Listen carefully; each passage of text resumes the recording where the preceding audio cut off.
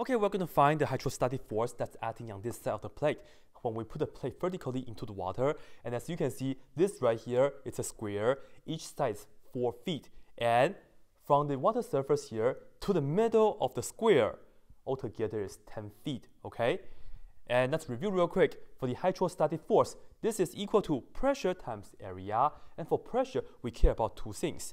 First, we have to talk about the density. And right here, we're talking about water. So it will be the density of water. And because we're using feet, that's a US unit, right?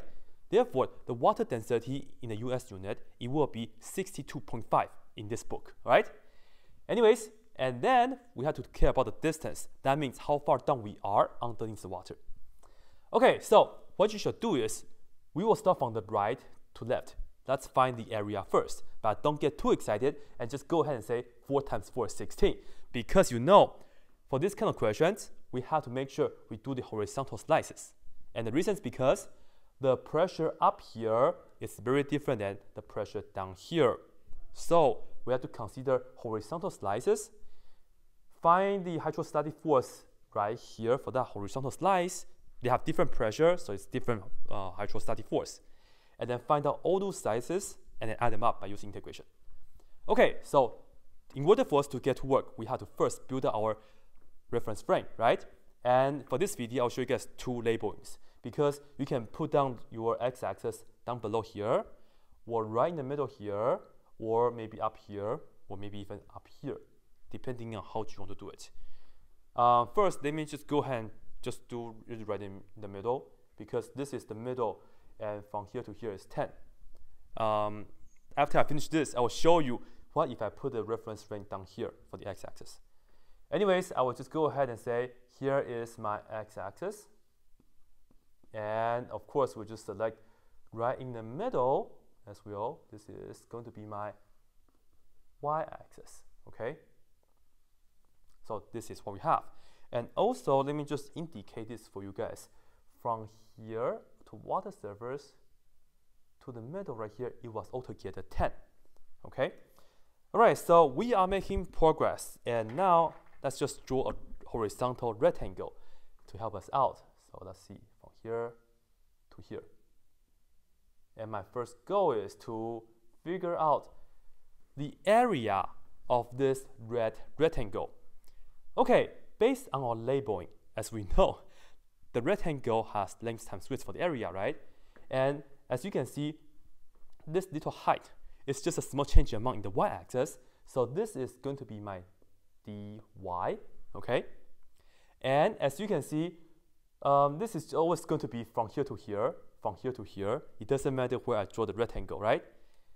The length of this, the width of the rectangle, it's always going to be 4, right?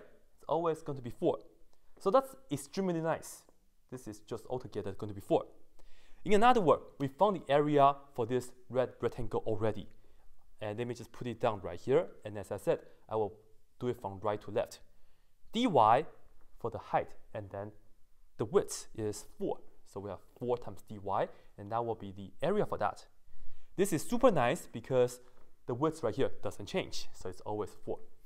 Okay, next, we need to find the density and multiply with the area. So I'll do this in blue.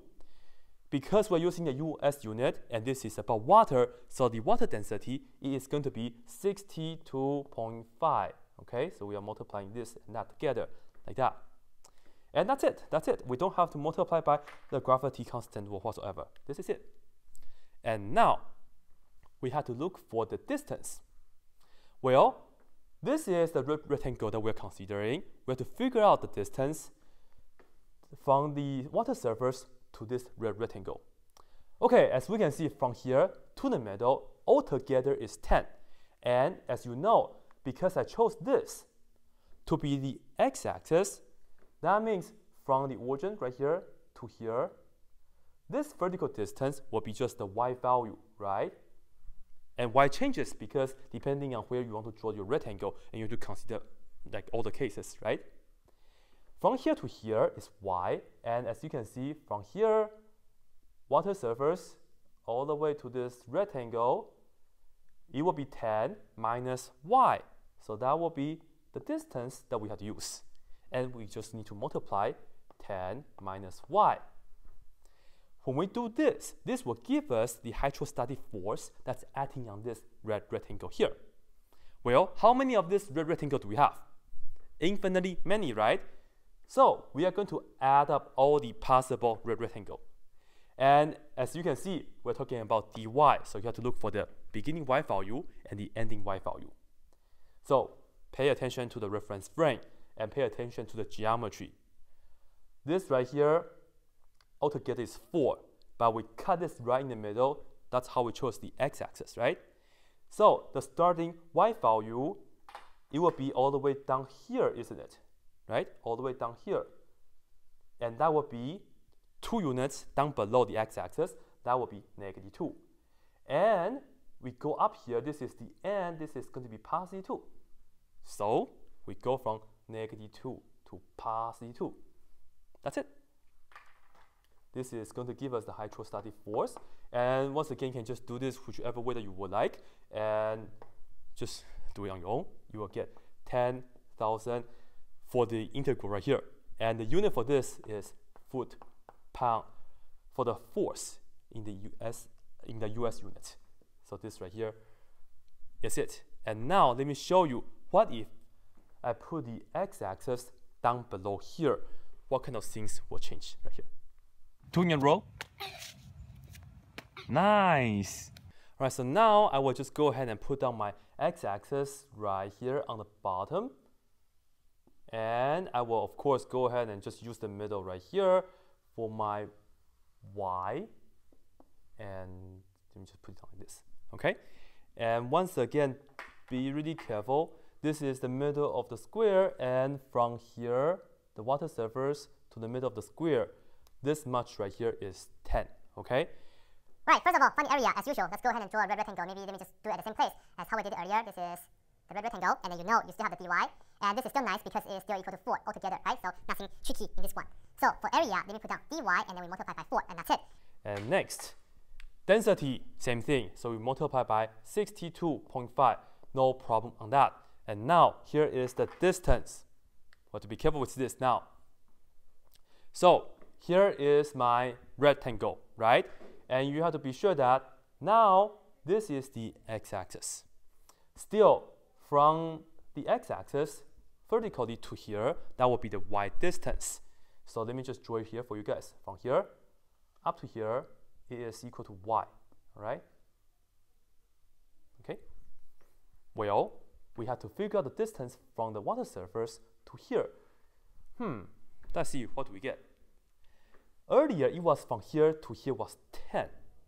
But I need to figure out the whole thing.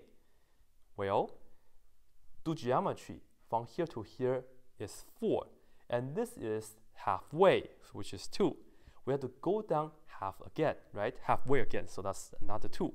So altogether, from here to here, you have to use this value, which is altogether 12 feet down below to the bottom. Okay, from here all the way down here is 12. From here to here is y. That means when you go down from the water surface to here, it will be 12 minus y, isn't it? So that's the distance, how far down we are underneath the water, and we're going to multiply it right here, 12 minus y. And that's the difference depending on where you chose your x-axis, okay? And now, same story as earlier, we are going to integrate all this possible red rectangle. In our case, well, the first rectangle is technically right here, and the y value is what? It's down here, so the y value is technically just 0. So we just go from 0 right here, isn't it? And from 0, we go up to here. That will be the last one, which is going to be 4. Once again, based on our choice of the reference frame. In this case, we will go from 0 to 4, and this is it. This will give us the hydrostatic force. And once again, you can just do this maybe on your calculator, or just do it by hand. Up to you. You will still get 10,000, and that's foot-pound. This is it. It's not so tricky because the width is always equal to 4, and that's the beauty. And that's it.